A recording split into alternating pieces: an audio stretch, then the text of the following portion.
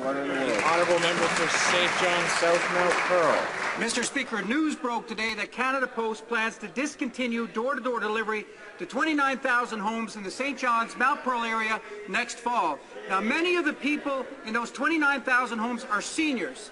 They're people with physical disabilities and mobility issues. They're Canadians who view home mail delivery as a treasured Canadian service. Mr. Speaker, what does this government have to say to the people of the St. John's South Mount Pearl area who will be directly impacted by this massive cut in service?